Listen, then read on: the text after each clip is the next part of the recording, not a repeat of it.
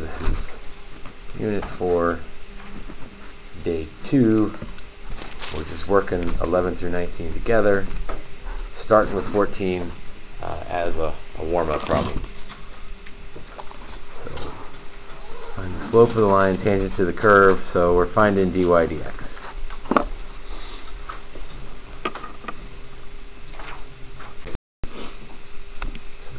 There's the only calculus step.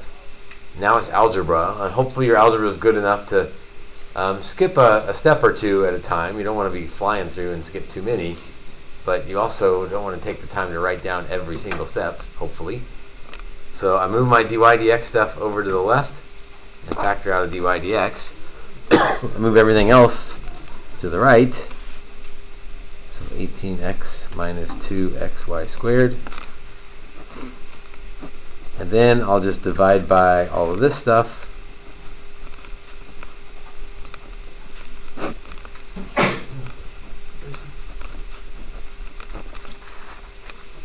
And that is a safe stop. There's a little bit more to do. What else could you do? And I'm sure the multiple choice would do the next step. You see anything else you could simplify algebraically? What would you do? Yeah, I can divide everybody by 2. So 9x minus xy squared over x squared y minus 8y.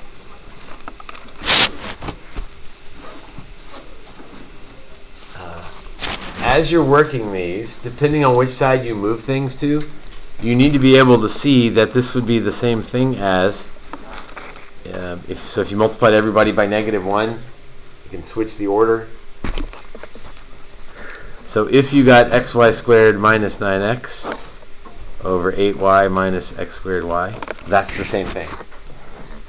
And either one is equally correct, but you need to recognize both because either one of them could be the multiple choice answer. There's not really a better format there. It would only matter like which side we move dy dx to. It would affect who's positive and who's negative. But your algebra skills need to be such that you recognize that those are the same thing.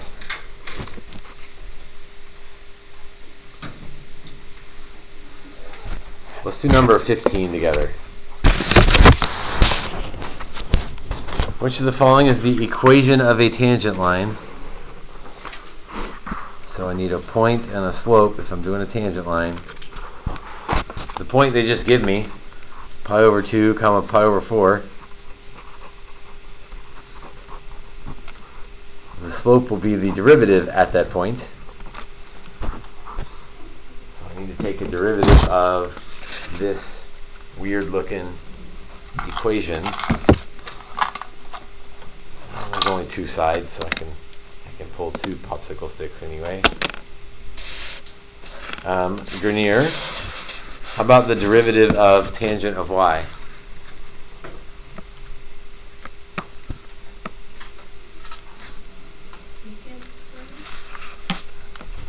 Okay, but I need you to be more specific because the answer is not just secant squared. And that's not wrong. Secant squared of y dy dx. So be careful. I know when you memorize the derivative of tangent, your brain just thinks derivative of tangent secant squared. And that's fine. But secant squared of the argument times the derivative of the argument. That's a lot to say every time, and so we never ever say that.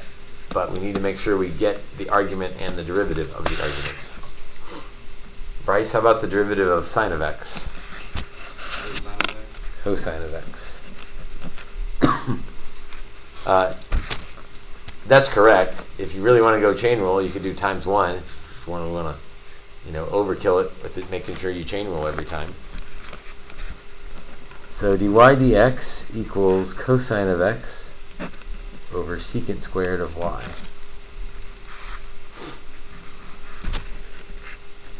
So that's secant squared. Let's fix secant. I don't want to mess with secant. What is secant the same thing as? Who is he partners with? Cosine?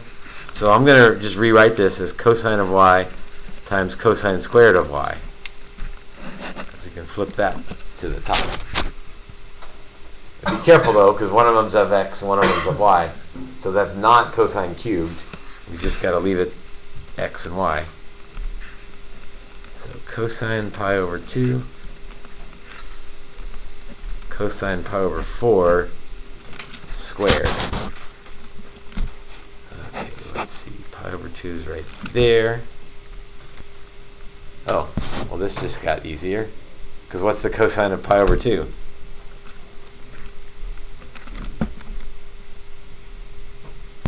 X coordinate at pi over 2. So you're saying it and showing it 0. So then it doesn't really matter what cosine of pi over 4 is. dy dx is 0. So my slope is 0. I can still write the point slope form. Y minus pi over 4 equals 0 times x minus pi over 2.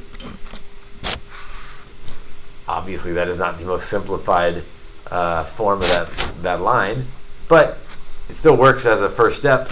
0 wipes all this out. Move the pi over 4 over, and we get y equals pi over 4. Which means that at this point, there is a horizontal tangent line.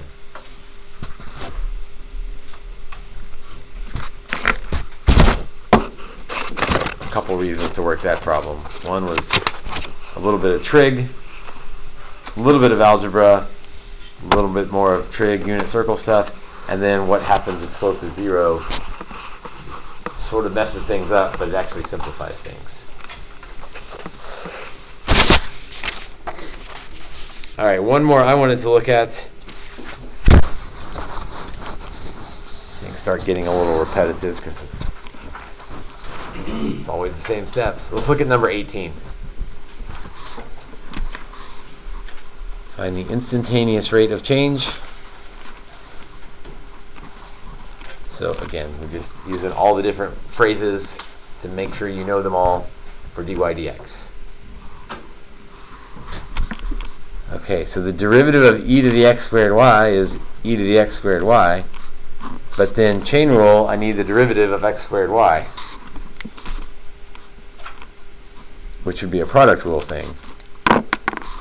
So first times derivative of the second plus second times derivative of the first. Oh, this is going to be algebra yuck because I got a dy dx buried in there.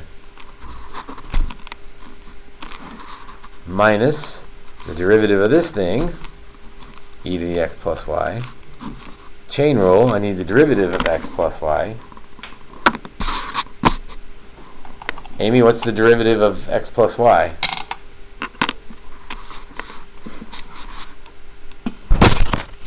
We'll go one at a time. What's the derivative of x?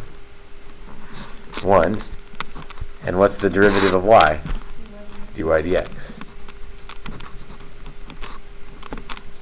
And then on the other side, Addie, what's the derivative of 2x?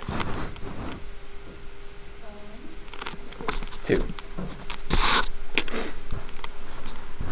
So it's one of those where no single step is really all that hard, but there were 2 e to the x type problems, so 2 chain rule things. Within the chain rule was a product rule, so just lots of stuff going on. Trying to find dy dx when x is 0. So I guess this is where, again, algebra teachers probably solve for dy dx. Math students probably just plug in x equals 0 and see what happens. Let's plug in x equals 0. This is going to wipe out a bunch of stuff. So e to the 0, 0 times dy dx plus 0 minus e to the y 1 plus dy dx equals 2. Alright, so that first term, all of that's just wiped out. Don't have to worry about that. I got an e to the y in there, and I don't know what y is. So if I don't know what y is, how do I figure out what y is? How do you usually figure out what y is? If you know x. You guys are quiet this morning.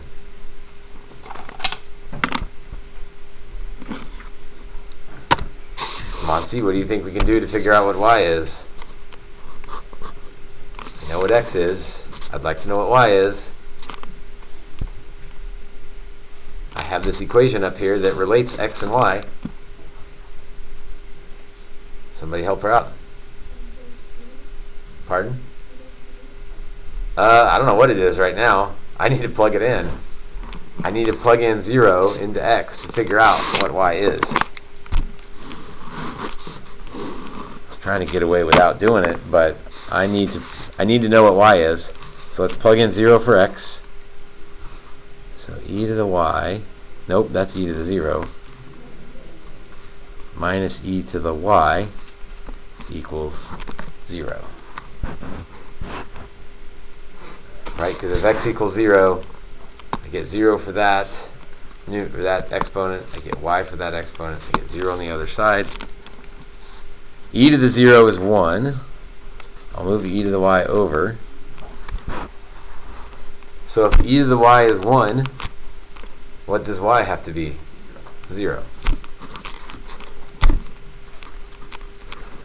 Okay, so there was some extra algebra work, sort of hidden algebra work in this problem. They gave me x. I had to go figure out what y is.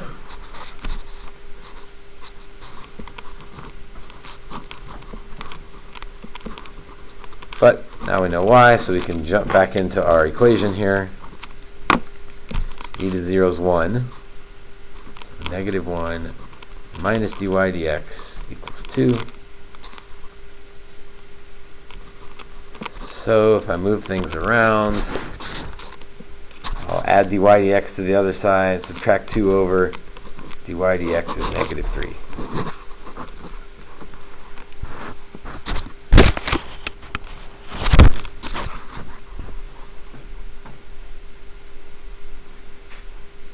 Again, in some ways there's nothing new in this lesson on implicit differentiation, because you already know the chain rule.